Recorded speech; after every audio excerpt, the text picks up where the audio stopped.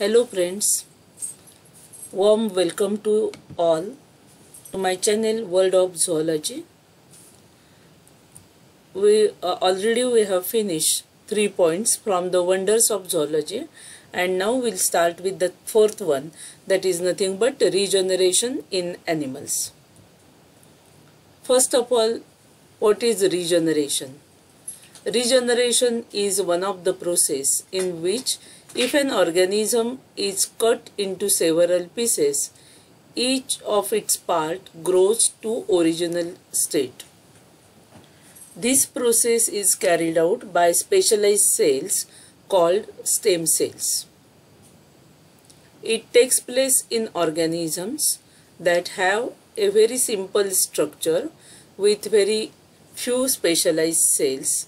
In animals which are lowly evolved, such as sponges belonging to phylum Porifera, the power of regeneration is great in these animals compared with the specialized cells bearing higher groups of the animals such as chordata. The cells divide quickly into large number of cells. Each cell undergoes changes to form various cell types and then tissues.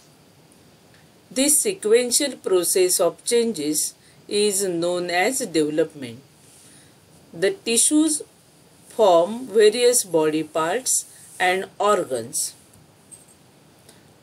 Therefore, we can summarize the process or define it as a process by which a lost or injured part of an organism is reformed, or the formation of a whole organism occurs from a small part.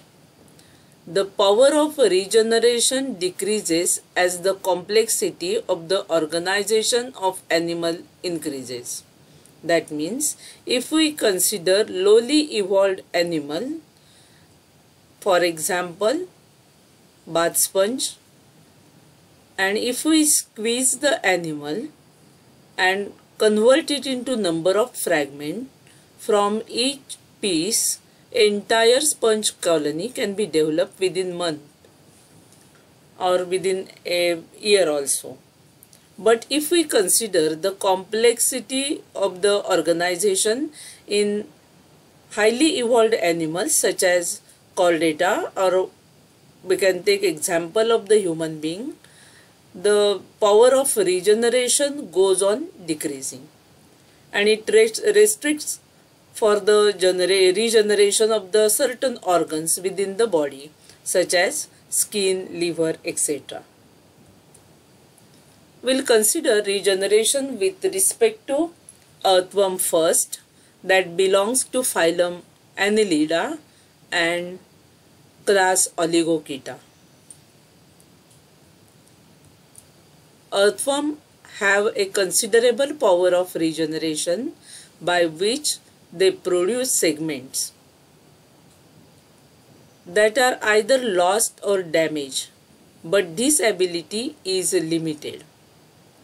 The transverse division of the body part takes place in case of earthworm. These are metamerically segmented animals, and each transverse part can develop into entire animal body. It develops organs accordingly. The posterior part of the body can be produced more easily compared with the anterior structure, which is complex.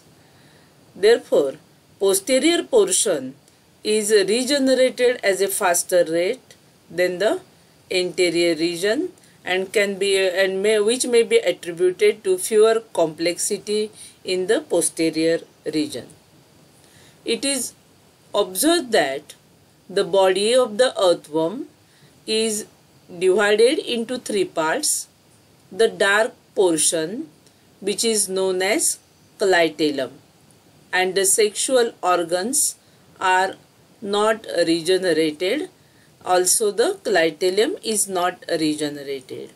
The anterior part of the clitellum is known as pre-clitellar region, then clitellum, and third part is known as post-clitellar region, that is after clitellum.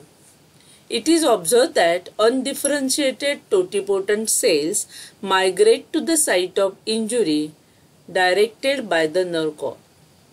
The said cells undergo mitotic division to produce the missing parts in the region. The number of segments regenerated is usually less as compared to the number of segments lost by the animal. In regeneration, the wounded surface first seals, and then a blastema of tissue is formed over the wound. The blastema is contributed by the mesoderm and is covered by the cells from the ectoderm. Hormones from the brain then help to create regenerative structures within that blastema region.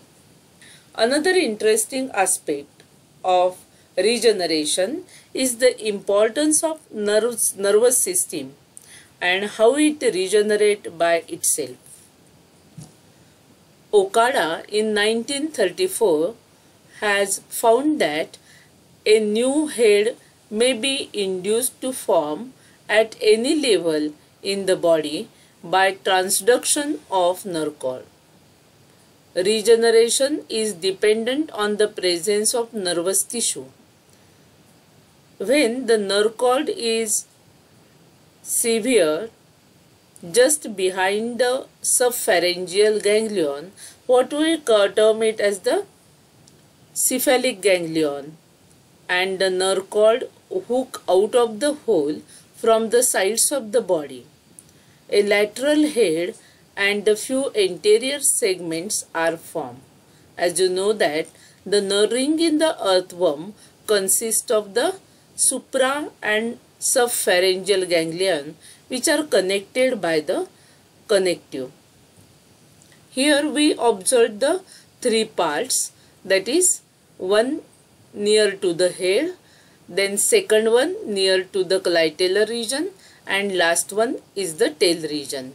If we cut the animal into three segments, the three segments, when the segments are transversely cut, the metameric segmentation develop with respect to the lost part, and the particular regions are regenerated. Say for example, part near to the head shows the regeneration of the posterior region or posterior part of the body.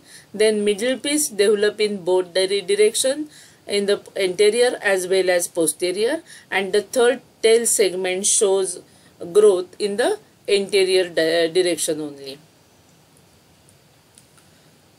Here we observe the head region, that is what we term is prostomium, then pygidium, and that shows development in opposite direction. That means cephalic region or the head region shows development of the posterior part. At the same time, the anus containing pygidium shows growth in the anterior direction. And the two earthworms are formed. The color differentiation can, dark color shows the regenerated part of the earthworm body.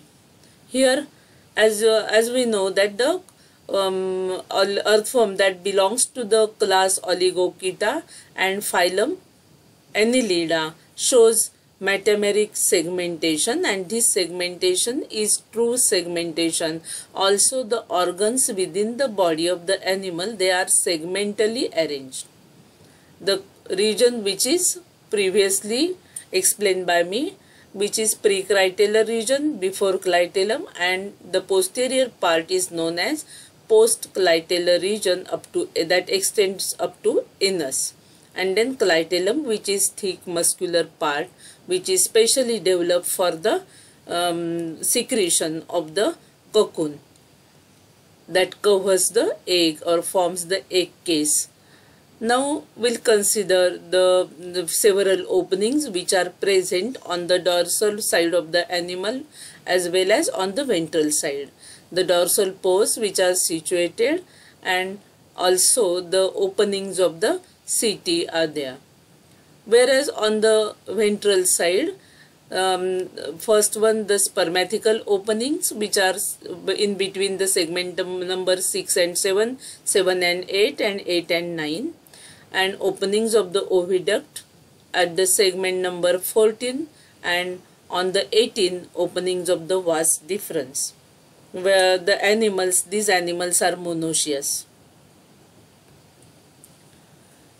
Thus, the regeneration in case of the earthworm is very simple, asexual reproductive process, we can say, because the fragmentation of the animal takes place in the transverse plane and each part can develop the last part. But remember that the number of segments which are produced by the animal during regeneration process are less compared with the number of segments lost by the animal.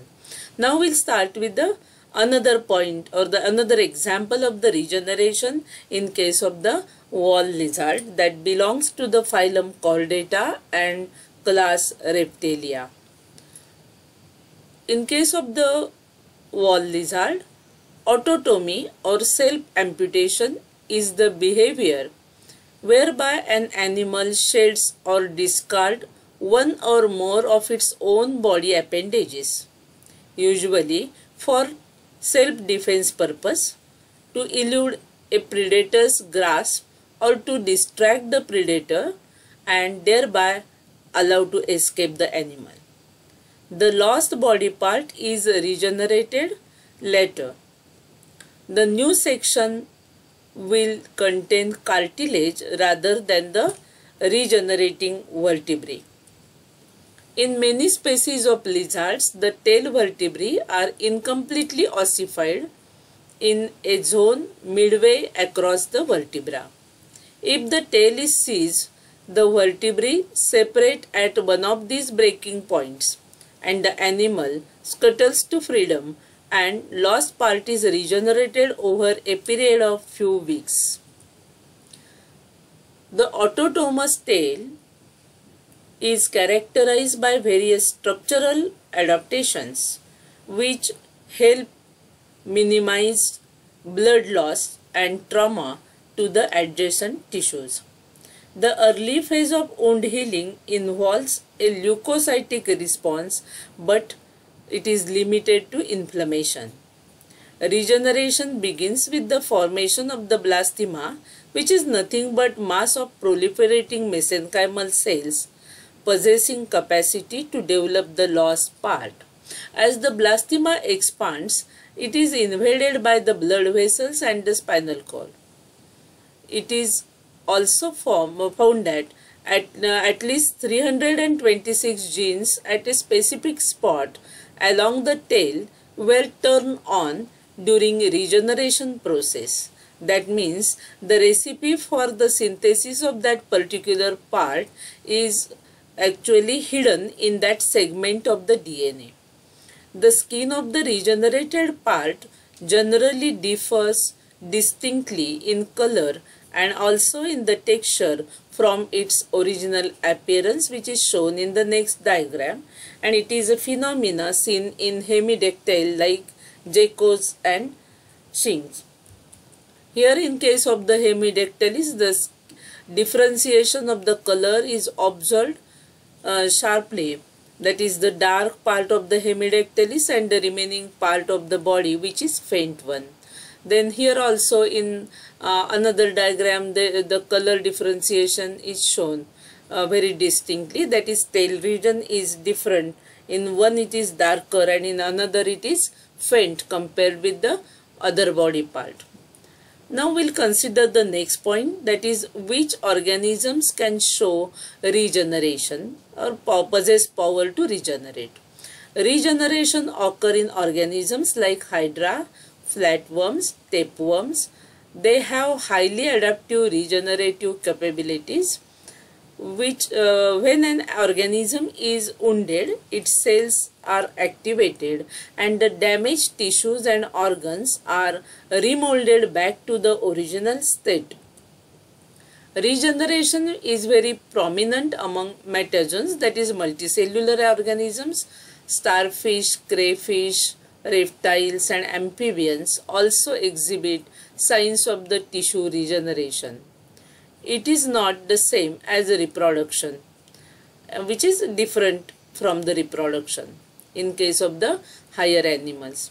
In some animals such as lizard, the shed limb regrows into a original organ.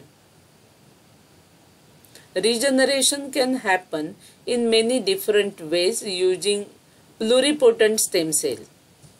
Some regenerations do not require stem cells. After amputation, that is cutting, the stem cells accumulate at the site of the injury. The cells then start dividing to form the missing tissue. But not all animals use the pluripotent cells for regeneration. Actually, the four types of regeneration processes are there in the animal. Regeneration in case of the human being. Can human being regenerate is the question. Regeneration is a process also visible in case of the human being. Our skin gets renewed from time to time without knowing us. The liver also has ability to regrow if a part of the liver is damaged due to some disease. But remember that here in case of the liver, hepatic cells, they show same type of cell formation. That means the cells are specialized and they are well defined at the time of their cell division. Thus, we see regeneration as an integral part of healing in case of the human being. Thus, we considered the process of regeneration with the help of the two animals. One, that is, first one known as earthworm and the second one known as hemidactylus or wall lizard. The concept of regeneration is very simple, that is, lost part of the animal body or the entire animal body can be formed from the single piece of the animal.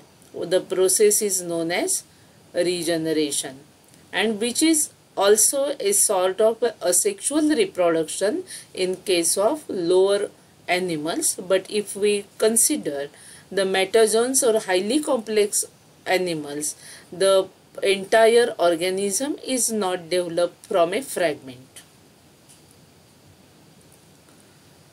Share this video for the benefit of the maximum students, and thanks for watching my lecture or the video. Subscribe my lecture for the benefit of the maximum students. Once again, thank you all.